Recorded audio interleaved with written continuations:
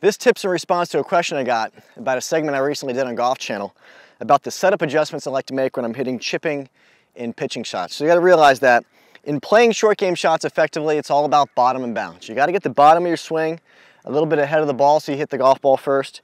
And you also gotta maintain the bounce in the club so it doesn't dig too much into the grass. So what I like to do to accomplish these goals is get set up, and I take this lead elbow and I fold it in a little bit. I really soften it up. And when I do that, it levels out my shoulders, and it also gets the buttons of my shirt a little bit more ahead of the golf ball. That's where the bottom of my swing is gonna be.